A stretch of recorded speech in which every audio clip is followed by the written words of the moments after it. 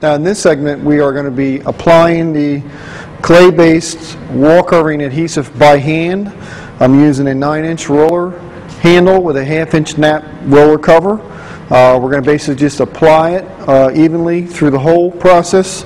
I will be applying this liberally and evenly, and then we basically will fold the wall covering over and allow it to book to the recommended time.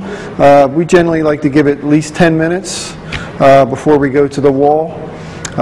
So I'm going to basically paste 2 sheets and install it on the wall.